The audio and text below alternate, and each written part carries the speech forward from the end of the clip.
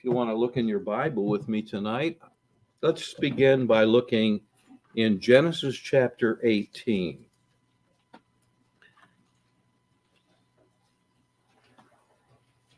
Genesis chapter 18. Read a few verses there in a moment. But I want to begin by just reminding you, we all know about Jesus being born via a virgin birth. He was a miracle child, obviously. But did you know in the Bible there is another real miracle child who prefigured Jesus centuries before Jesus ever was born as a babe in Bethlehem? He's a miracle child. He was birthed, you ready for this? By a 90-year-old woman who had been barren for over 70 years and was never able to produce a child till one day a visitor showed up at her door and told her that she was going to have a son. And she laughed in a mocking way. But however, next year, it actually came true. And her son was named Laughter in the Hebrew. And in English, Isaac. Yitzhak is Isaac. He's a miracle child. And you know, I've been doing some thinking. I guess the Lord just keeps bringing it to my mind about Abraham and Isaac. And I wanted to share with you something about Isaac that perhaps, you know, you've overlooked, because I think it's very easy to overlook this character. He's kind of diminutive. He's not a very aggressive character in the Bible, this man Isaac. But I think there are some lessons here about him that I believe we can benefit from. So let's pause a moment and pray and ask God to just direct our thoughts tonight. Thank you, Lord. Your word is truth. Sanctify us by it. Lord, we pray for your saving power. We thank you for the miraculous power that brought forth this miracle child. And Lord, we thank you for your mighty power that brought forth our Savior, not only out of a virgin's womb, but out of that borrowed tomb, brought him forth into life again. And because of that, we have life everlasting. Lord, tonight, I ask that you would get glory in our thoughts as we meditate upon these things that you have given to us in your word. And may it have application in our lives, and may the profitability of it spiritually be seen in days ahead. We'll just thank you for your working. We pray this to the glory of the name of Jesus. Amen. There's a few things, three words really, that I think indicate to us something about this man, Isaac. First of all, the word assurance. I had you turn to Genesis 18 because I wanted you to see something here. It says in verse 1, the Lord appeared unto him, him being Abraham. The Lord appeared unto him in the plains of Mamre, and he sat in the tent door in the heat of the day. And then if you'll drop down to verse 9, it says, they said unto him, that is the visitors that showed up at Abraham and Sarah's tent door, they said to him, and specifically, God was one of those visitors. Two of them were angels, but one was God in a human form. You know, I never understand why the Jewish people have a hard time believing that the Messiah could be a human, because God had been showing up in human form all throughout their scriptures. And here is one prime example of it. And so in verse 9 we read, and they said unto him, where's Sarah thy wife? And he said, behold, in the tent. And he said, I will certainly return unto thee according to the time of life, and lo, Sarah thy wife shall have a son.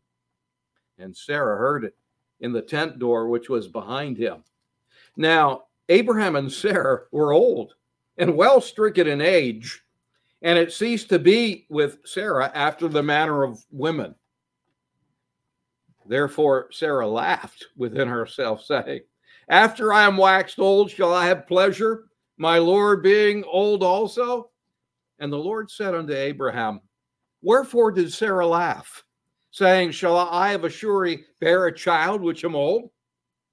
I want you to see this next line, verse 14. Is there anything too hard for the Lord? That's a question you always have to remember. That's a question you always need to keep in mind, especially when you're perplexed or when you're in great difficulty. Is there anything too hard for the Lord? I mean, you think it's got to happen now? You think God's got to do it this way? You think it's too late? Is there anything too hard for the Lord? At the time appointed, I will return unto thee according to the time of life, and Sarah shall have a son. This is what I mean by Isaac and the word assurance. He was the son of promise. It was assured by God. In fact, God gives to Abraham, the father of Isaac, a warranty. You know, most products that come with warranties are very limited, right? Read the fine print, and it's basically meaningless, the warranty that comes with whatever you buy. But God's warranty is absolutely, totally guaranteed. And I want you to see it in Genesis chapter 15. Go back a couple of chapters to chapter 15. And I'm going to read with you beginning at verse 2. Abram said, Lord God, what wilt thou give me, seeing I go childless? And the steward of my house is Eliezer of Damascus. And the reason he said that is because God had promised him 10 years earlier that he was going to give him a son. And so 10 years had passed, and he didn't have a child. And he brings up his servant Eliezer, who was a servant that was actually born in Abraham's household. And Abraham is suggesting something that was done all the time in that culture, and that is, he's suggesting to the Lord that he be permitted to adopt Eliezer as his heir, so that Eliezer, when he had a child, then Abraham could adopt that child as his own child and thus fulfill the promise. That's his thinking. But I want you to see what God's response is to that. Verse 3, Abram said, behold, thou hast given me no seed, and lo, one born in my house, Eliezer, is mine heir. And behold, the word of the Lord came unto him, this is 15:4 in Genesis, saying, this shall not be thine heir, but he that shall come forth out of thine own bowels shall be thine heir. And he brought him forth abroad and said, look now toward heaven, tell the stars, if thou be able to number them. And he said unto them, so shall thy seed be. Well, we could read more, but God absolutely, totally guaranteed a promised son to Abram, and that son would be his own flesh and blood. That son would issue forth from the union of Abraham and Sarah, period. That's the warranty that brings out this assurance that we associate with Isaac. But I want you to see something else. Keep a marker there in Genesis and jump over with me just real quickly to Romans chapter 4. Because while God gives a warranty, ironclad, to Abram, I want you to see this was an impossibility. what God was promising to do was a human impossibility. In Romans chapter 4, Paul is talking about how that Abraham was justified by faith. He's illustrating what faith really means. And so if you'll drop down in Romans 4 to verse 18, talking about Abraham, he's the father not only of many nations, but he's the father of all who exercise faith. He's the father of faith. It says, who against hope believed in hope, that he might become the father of many nations, according to that which was spoken, so shall thy seed be. And look at verse 19. And being not weak in faith, he considered not his own body now dead, when he was about 100 years old, neither yet the deadness of Sarah's womb. He staggered not at the promise of God, the warranty that we just looked at in Genesis 15. He staggered not at the promise of God through unbelief, but was strong in faith, giving glory to God. Now, Isaac was a miracle child because, not just because Sarah was barren and beyond childbearing age, but according to this scripture, both her and Abraham's body had no reproductive powers at all. Their reproductive powers were dead. But what we understand is the power of the Creator caused their bodies to regain procreative power. And so it says that Abraham believed against all hope, but still in hope Abraham believed. And that's why Isaac, when you think of him, you should think of assurance. Because here is God giving warranty regarding an absolute impossibility. But there's a second word that I want to associate with Isaac. Not only assurance, but another word, reverence. The word reverence. Go back with me, if you will, to Genesis again. And this time, let's look at chapter 31 just a moment. And in verse 42, I believe it is, chapter 31, it's when Jacob was running away from his father-in-law Laban. Remember how he sneaked off without telling him? He took his wives and his children and his flocks and his herds, and he moved out. And Laban tracked him down. 7 days later, Laban caught up with him, his father-in-law, and he was mad. But on his way, you remember, God met Laban one night and gave him a dream and told him, don't you touch Jacob. Don't you hurt him. And so they've had some words, and it's really tense.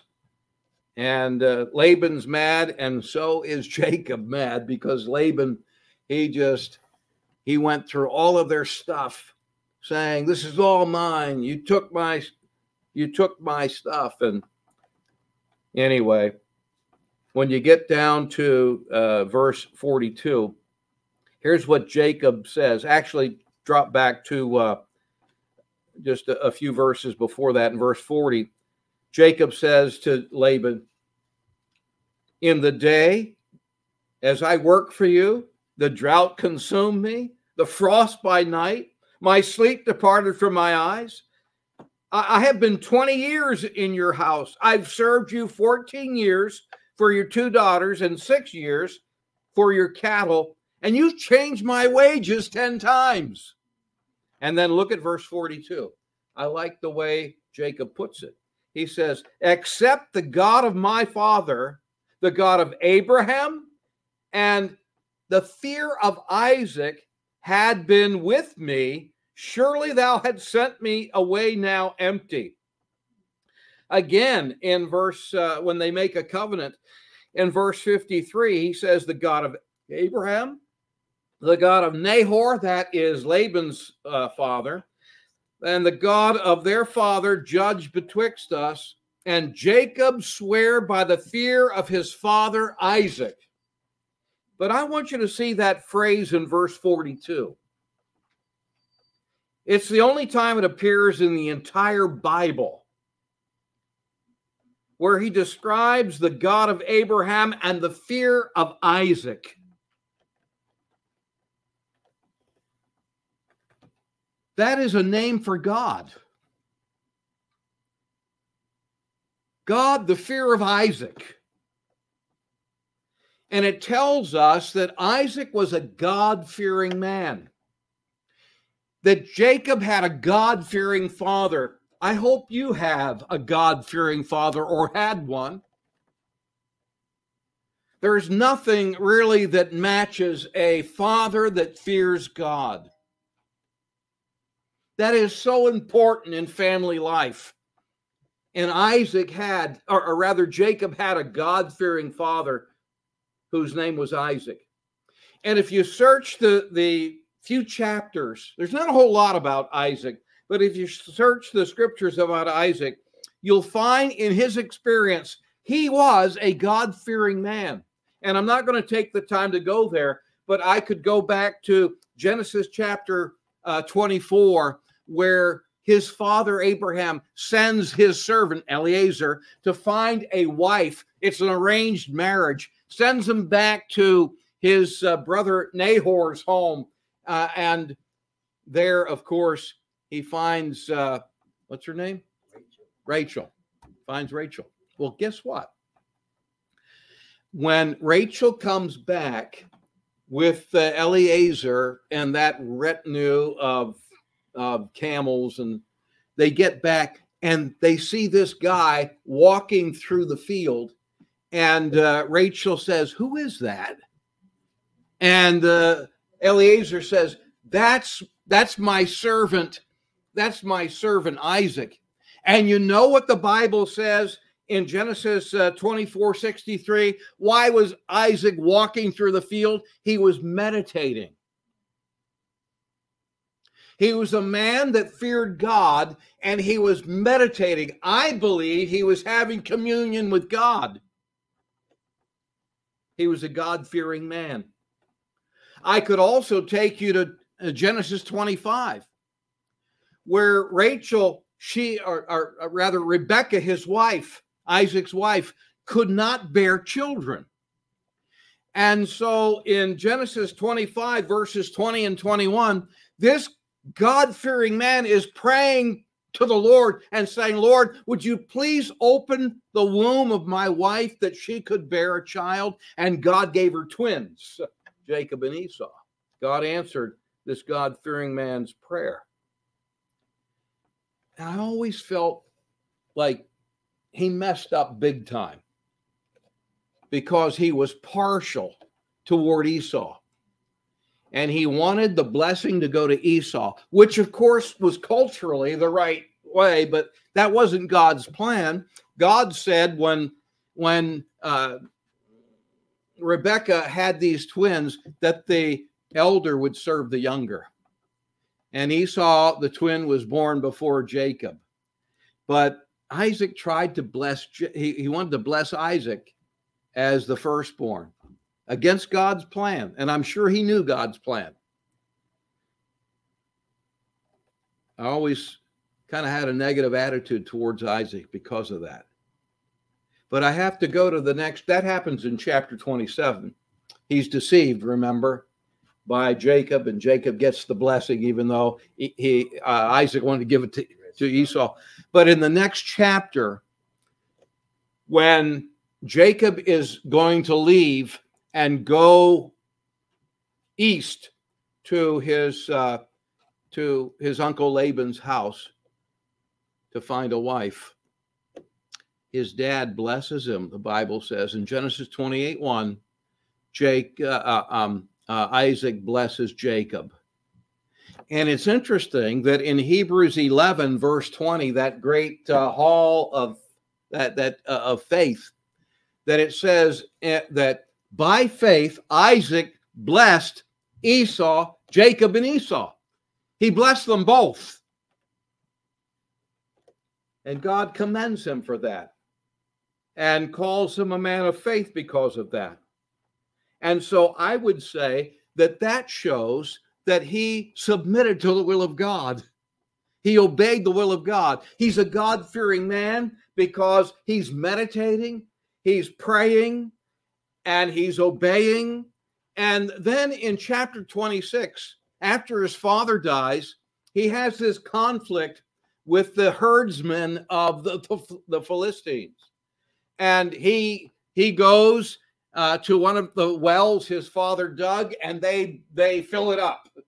And so he goes to another place. He digs a well. They fill that up. But he never is angry. And he's always trying to make peace with these enemies of his. And finally, he does strike a covenant and dwells there by that well. And so he's a peacemaker. And you know, that's another characteristic of a God-fearing man. He meditates, he prays, and God answers his prayer. He obeys ultimately the will of God, even though sometimes we struggle against it. And he's a peacemaker. Isaac reverences God, and he is referred to in the words of his son. It's the God, the fear of Isaac. That's God's name, because he feared God. And the word fear in that text actually means terror, to be terror-stricken. There's a balance. When we talk about the fear of God, there's a balance between just the reverent love for God and being terrified of God at the same time. I don't know how it all fits together, but it does. Reverence. He's a man that experienced being a God-fearing father. And look at the influence that he had on his son.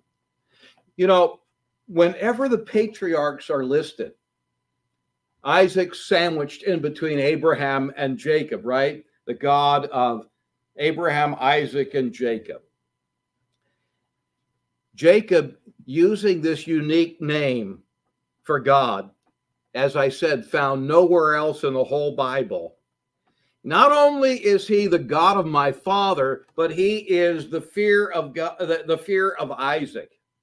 A reference to his dad, who lived a life in the fear of God, and that evidently was a major aspect of Isaac's character and a trait that others noted and remembered. And this was part of Isaac's testimony that was still remembered and lingered in the memory of Jacob, even though he hadn't seen his dad for 20 years.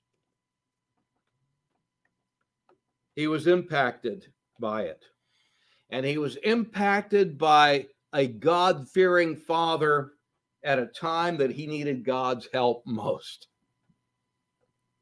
There's a third word, and this is perhaps, to me, the greatest of all, that I think describes Isaac. Not only assurance and reverence, but obedience. He was a humbled, surrendered son. And this is evidenced in his humble, willing spirit pertaining to the marriage that he let his father and the servant take care of. But I think mostly it's visible in what the Jewish people call the Hakadah, the binding of Isaac. You know, we call it the killing of Isaac, but he didn't get killed. He got bound, the binding of Isaac. When you read the Bible in Genesis 22, the Bible approaches that from Abraham's viewpoint.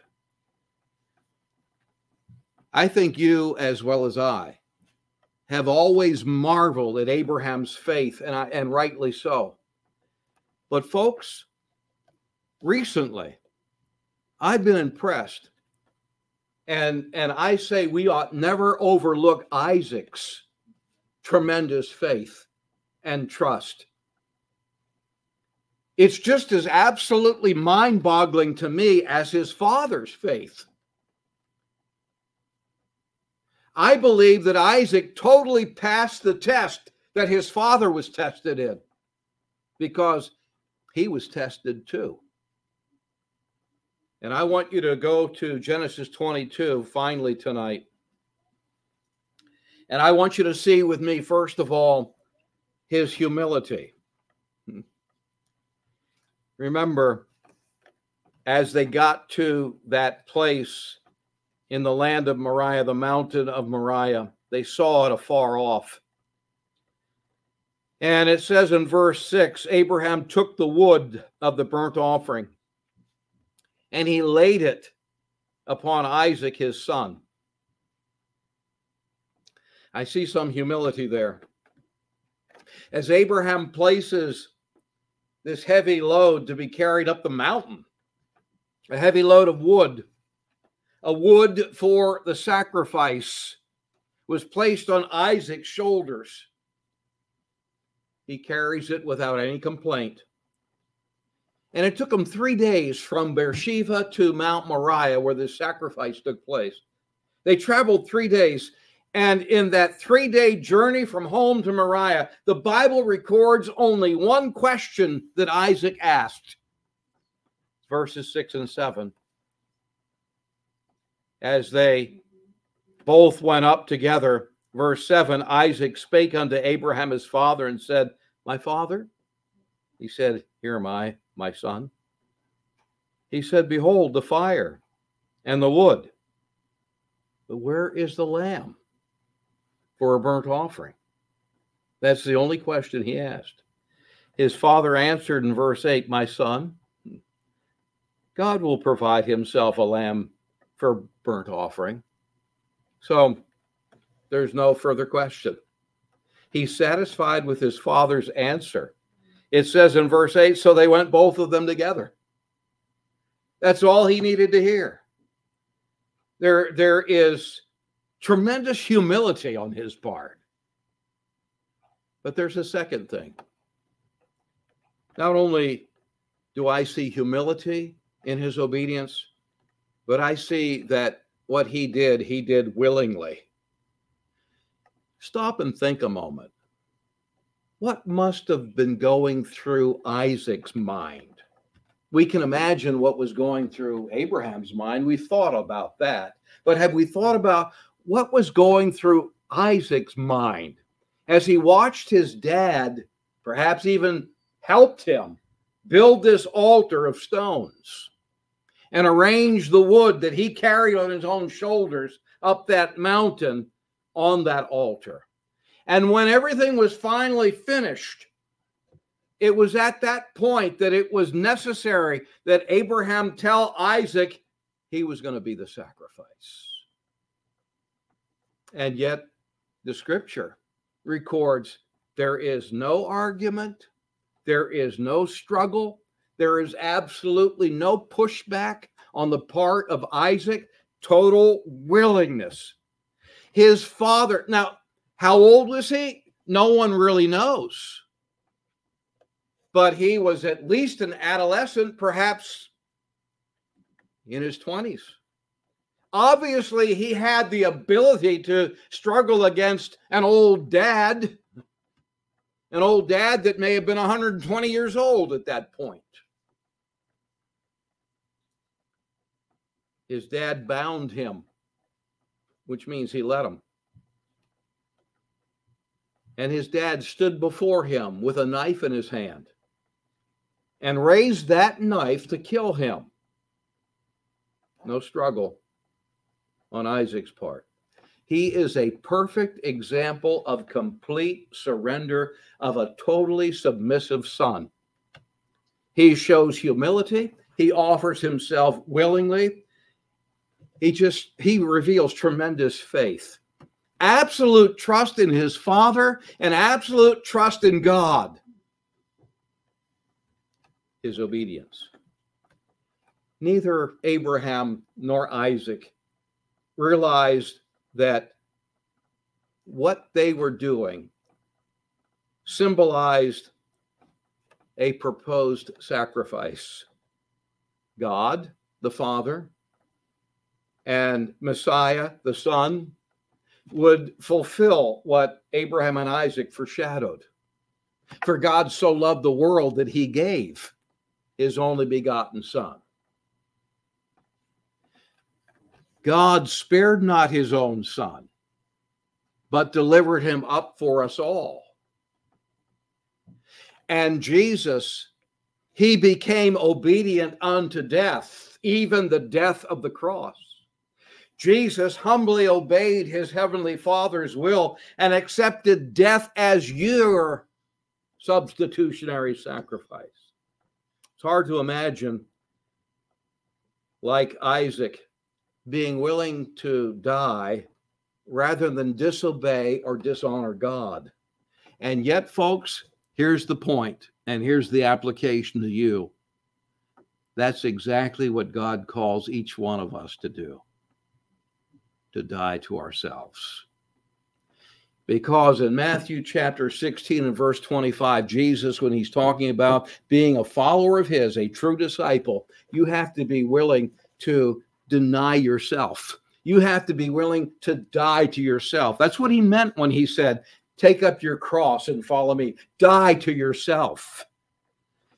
He had a big following, Jesus did, but he turned around and he caused that crowd to thin out because he said, if you don't hate your own life, you can't be my disciple.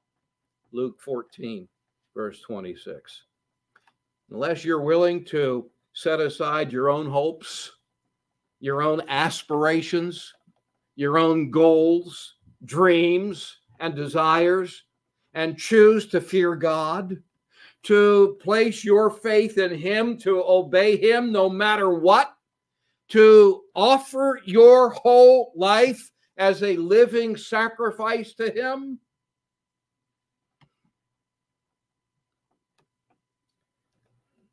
The cross is a lonely place. Even Jesus didn't pick it up quickly and easily. And he waits for others to pick up their cross. And he waits. And he waits. And he waits.